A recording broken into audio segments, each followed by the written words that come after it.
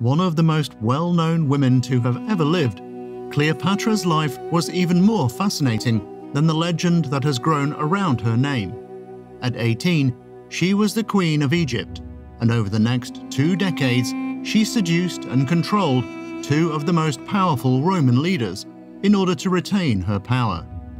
Egypt, over which Cleopatra was to rule, was conquered by Alexander the Great in 332 BCE. Upon his death 9 years later, one of Alexander's generals, Ptolemy, became the ruler of Egypt. He established a dynasty that lasted for 275 years. In 81 BCE, the 12th Ptolemaic ruler, Auletes, came to the throne. Auletes had 6 children by 2 wives. With his first wife, he had 3 daughters, Cleopatra VI, Berenice, and Cleopatra VII. Not long after Cleopatra VII's birth, her mother died. Auletes then remarried and went on to have 2 sons and a daughter. Cleopatra VII and her siblings grew up in a palace complex along the shores of the Alexandria River in the capital city of Alexandria. They were attended to by hundreds of servants and had the best tutors in the land. As a result, Cleopatra received an outstanding education, becoming proficient in maths, literature, art, music, medicine, and foreign languages. As she grew into womanhood, Cleopatra came to understand that her family was full of schemers and backstabbers. She learned of the sordid dynastic history which had involved murder and intrigue. She also learned that there were no dynastic line of succession laws in Egypt. Her father was, therefore, free to choose who, from among his children, he wanted to be the next ruler. In 65 BCE, the 3 most powerful generals in the Roman Empire, Julius Caesar, Pompey, and Crassus, set up a triumvirate of rulership. Under these 3, Rome became more militarily powerful. Back in Egypt, Auletes recognized that it was only a matter of time before his country was invaded. He decided to forestall this eventuality by making a deal with the Romans. In 59 BCE, he offered the triumvirate a huge bribe. The money was gladly accepted, and the triumvirate agreed not to invade Egypt, at least not for the time being. The problem for Auletes was that he didn't have the money to pay the bribe and had to borrow it from a Roman moneylender. To pay it back, he had to raise taxes on his people. This led to much misery and widespread starvation. In 57 BCE, the Romans invaded the Egyptian island of Cyprus. The island was ruled by Auletes' brother, but Ptolemy did nothing to save him, and he was forced to commit suicide. At this, the people of Alexandria rebelled against Auletes, who fled to Rome, where he was declared a friend and ally. Back in Alexandria, Auletes' daughter, Berenice, took the opportunity to proclaim herself as Egypt's new ruler. She gained the support of many soldiers and diplomats. Then, from Rome, Auletes offered another bribe to the Romans in exchange for marching against his daughter. Leading the Roman army that marched south to defeat Berenice was a 25-year-old officer named Mark Antony. The Romans quickly routed the Egyptians and took Berenice captive. When he heard of this, Auletes ordered that she be killed. Auletes returned to Alexandria to re-establish his rule. He died in 51 BCE. He had decided that he would be succeeded by 2 of his children. Cleopatra VII would rule the country with her half-brother, Ptolemy XII. At 18, Cleopatra was a few years older and much more worldly wise than Ptolemy. However, her brother had 3 scheming advisors who worked from the start to remove Cleopatra from the throne so that Ptolemy could be the sole ruler of Egypt. In March of 51 BCE, Cleopatra traveled up the Nile to the city of Thebes, where she participated in a ceremony to the god Amun-Re. The public reaction she received was far from encouraging, with the people having suffered under the Ptolemaic rule and her brother's advisors spreading propaganda about her. By 48 BCE, Cleopatra was fearful that the men behind her brother would have her killed, so she fled to Alexandria and built up a small army there. Meanwhile, back in Rome, the triumvirate was broken, and Julius Caesar established himself as the supreme leader. His former co-ruler, Pompey, raised an army and sailed with it to Egypt. There he looked to young Ptolemy to help him defeat Caesar. However, Ptolemy's advisors considered that Caesar would be the victor in the coming Roman civil war. They plotted to murder Pompey when he arrived in Egypt. Thinking that this would win Caesar's favor, soon they won Ptolemy over to this scheme. Pompey was stabbed in the back by a Roman soldier who was loyal to Ptolemy. His head was then cut off as a present for Caesar. However, when the grisly trophy was shown to Caesar, he became angry at the dishonorable manner in which his enemy had been murdered.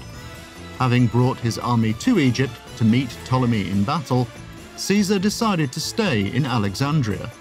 He set himself up in the Ptolemaic palace in order to end the feud between Ptolemy and Cleopatra. Caesar ordered Ptolemy and Cleopatra to come to the palace. To do so, however, Cleopatra would have passed through the army of her brother and feared that she would be killed. So she devised a scheme to sneak her way into Alexandria. She set out in a small boat with a merchant who, after sailing into the harbour, hid her in some bedclothes. The merchant, dressed as a servant, passed by the palace guards with a bundle over his shoulder. In this way, he brought Cleopatra safely into Caesar's chamber. Caesar was fascinated by the 20-year-old Egyptian queen.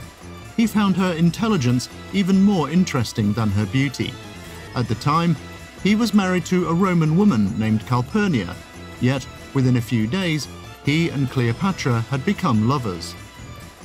Caesar ordered brother and sister to rule Egypt co-equally. Ptolemy agreed, but was still intent on securing sole power. For her part, Cleopatra knew that she would never have peace if her half-brother was still on the scene. One of Ptolemy's key advisors, Auletes, knew that Cleopatra would remain in power so long as Caesar was on the scene. He therefore marched an army of 20,000 men on Alexandria in order to force the Roman ruler to leave. The army occupied the city and surrounded the palace. Caesar's soldiers fought in the streets as a battle raged in the harbour between Egyptian and Roman battleships. Then, more Roman troops began arriving in Egypt from Syria to attack the Egyptians from the east. Though still outnumbered, the Roman forces defeated the Egyptian troops. Ptolemy drowned in the Nile River while attempting to escape. Cleopatra was now the sole ruler, the Queen of Egypt. A queen, however, needed a king, and so Caesar directed that she marry her youngest half-brother, the 12-year-old Ptolemy XIV. Caesar did not immediately return to Rome, choosing to enjoy a few months of relaxation with Cleopatra. The two lovers took a trip up the Nile on the royal barge. Caesar then returned to Rome, but left more than 50,000 troops in Alexandria to protect Cleopatra against internal enemies. In June 47 BCE, Cleopatra gave birth to Caesar's child, a boy named Caesarion. Sometime later, Caesar invited Cleopatra to Rome along with Caesarion. She moved into Caesar's palace, and he had a template dedicated to the goddess Venus built in her honor, erecting a statue of Cleopatra alongside that of Venus. However, the people of Rome rejected Cleopatra as a foreigner. Caesar's elevation of Cleopatra also upset Rome's upper class, the patricians. They feared that he was turning the Roman Republic into an empire. On the Ides of March 44 BCE, more than 20 senators gathered in the Senate Hall. When Caesar entered the hall, all the senators gathered around him. Each held a knife under his cloak. At a given signal, they all ran forward and thrust their knives into Caesar's body. Within minutes, he was dead. The death of Caesar came as a shock to the people. He was quickly elevated to the status of martyr. Mobs rioted in Rome. When she learned of her lover's murder, Cleopatra realized she was in great danger. She rushed to Ostia, the port of Rome, and then sailed home. Soon thereafter, Ptolemy XIV was murdered. Cleopatra then named her son, Caesarion, as Ptolemy XV Caesar. Back in Rome, a new triumvirate was formed, made up of 5 men, including Caesar's great-nephew Octavius and Mark Antony, the general who led the invasion of Egypt years before. Antony raised an army to fight the 2 leading plotters against Caesar, Brutus and Cassius.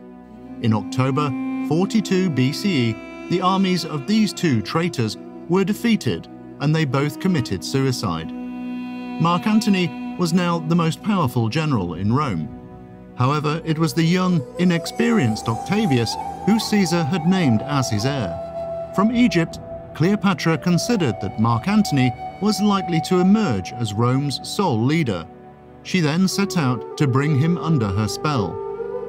Cleopatra sailed her huge barge to Tarsus along the Cydnus River, where she knew Antony was camped with his army. She then sent word for Antony to come to the riverside and meet her. He arrived to find a woman who was going all out to seduce him. Cleopatra dressed as Aphrodite, the Greek goddess of love and beauty. A lavish banquet was laid on for Antony and his soldiers. Mark Antony quickly fell under Cleopatra's spell. He returned with her to Alexandria, where they carried on an ostentatious lifestyle. They also struck a bargain by which she promised to supply soldiers and money for his upcoming campaigns. After spending the winter in Alexandria, Antony returned to Rome. There he made a pact with Octavius. They would maintain the division between Eastern and Western Rome, with Antony in the east. To seal the deal, Antony married Octavius's sister, Octavia. For the next 3.5 years, Cleopatra ruled Egypt alone. Because of the support she had from Antony, no foreigner dared to attack her. By 37 BCE, relations between Antony and Octavius had deteriorated to the point that civil war was threatened. While he was in Syria, preparing to go to battle against Parthia, he called for Cleopatra to join him. She rescinded immediately. It is possible that the 2 got married at that time. Cleopatra agreed to build a fleet of ships to support Antony's invasion of Parthia. In turn, Antony agreed to turn over most of his eastern territories to Cleopatra. These land grants caused a scandal in Rome. Most citizens believed that he had no right to give away Roman territory to a foreign queen. Antony finally invaded Parthia in 36 BCE. He made the mistake of splitting his army in 2. The Parthian army attacked the slower-moving baggage train, killing thousands of Roman soldiers. The main army up ahead was forced to turn back. Without siege equipment and food supplies, they could not proceed with the invasion. During the retreat, the army was hit by sudden attacks, disease and famine, with thousands more dying. The campaign ended in abject failure. In January of 35 BCE, Cleopatra traveled to Syria to meet her defeated lover. Later that year, they returned to Egypt. Octavius sent a message for Antony to return to Rome, but he refused to do so. He then effectively set himself up as the king of Egypt, alongside his queen. Back in Rome, Octavius painted him as a traitor to the Republic. In 33 BCE, Antony and Cleopatra settled in Ephesus, a city in Asia Minor. From there, Antony gathered an army of more than 100,000 men. In Rome, Octavius also prepared for battle. The showdown came at the Battle of Actium. This was a naval battle which took place on the Ionian Sea. Initially, the combined fleets of Antony and Cleopatra trapped Octavius's fleet in a blockade, but then they broke free and began to get the upper hand. Octavius's ships were smaller, allowing them to get into position quicker. They rammed the Egyptian ships over and over.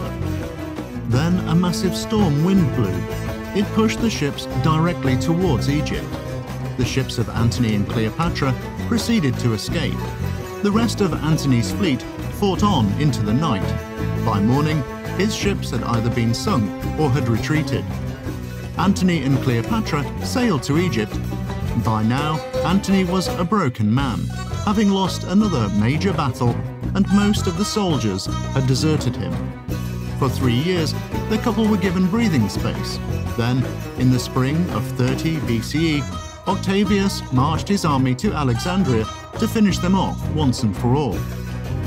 A desperate Antony sent a message to Octavius asking that he be allowed to live in Alexandria as a private citizen with no rank of Roman privileges. Octavius refused. In a state of depression, Antony then built a small house near the Pharos lighthouse where he lived alone. Meanwhile, Cleopatra sent gifts to Octavius and asked that he let her live. Her gifts were accepted, but her offer was also refused. On August 1st, 30 BCE, Antony's naval fleet and cavalry surrendered to Octavius. At this news, Cleopatra hid herself in her tomb and had a message sent to Antony that she had committed suicide.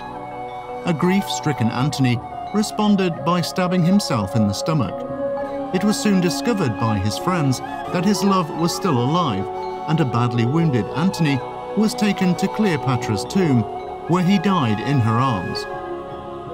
Before Cleopatra had time to follow Mark Antony's example, her tomb was infiltrated by one of Octavius's men, and she was taken into custody.